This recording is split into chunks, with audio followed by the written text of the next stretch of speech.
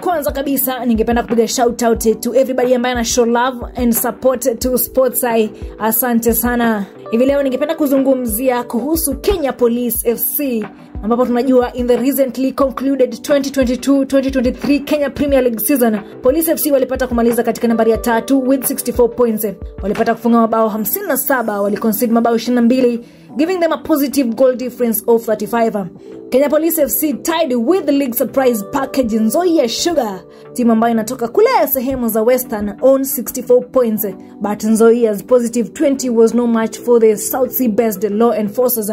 Msikilizaji ama mtazamaji, ningependa sana utumishi kwa wote ikiwa mabao kwa wote, kwa sababu kufunga mabao 57, I tell you my friend, is no joke. Na hizi mabao 57 ilifanya timu hii iwe timu ambayo ilipata kufunga mabao zaidi kwenye ligi hii ya Kenya 2022-2023 season.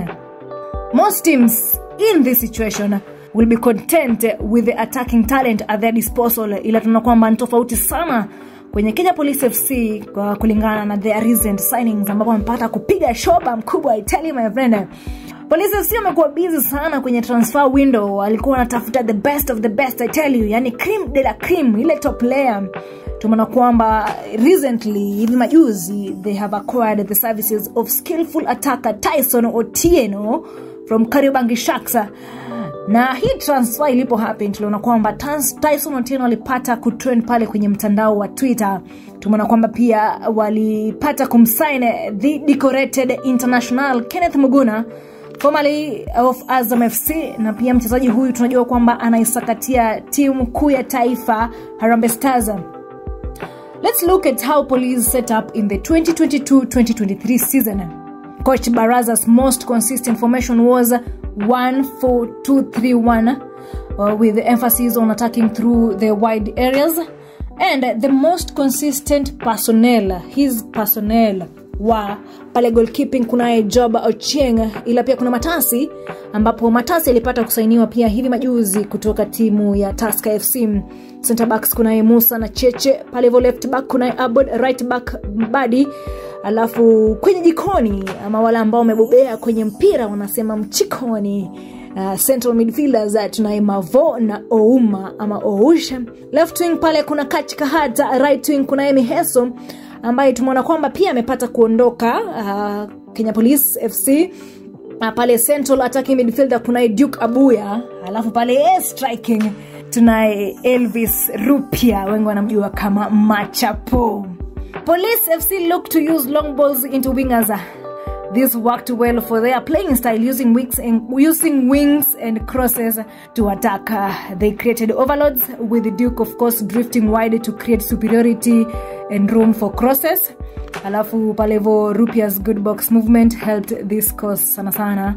Tunajua kwamba Rupia, who is the current top scorer, alikuwa na mabao 27, Duke palevo akipeana 20 assists. Mimi narusha swali msikilizaji, how will Police FC set up with TYSON OTIENO in their ranks?